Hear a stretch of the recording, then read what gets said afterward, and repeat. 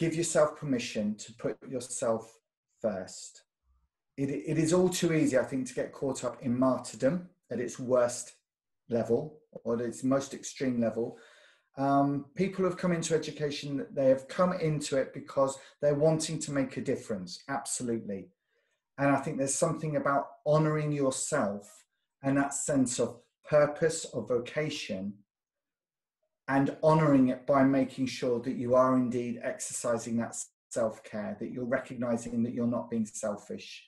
Because when you do exercise that self-care, you're going to go back into the classroom, back to your staff, replenish just with that little bit more to give out at a time when you are holding and containing so much.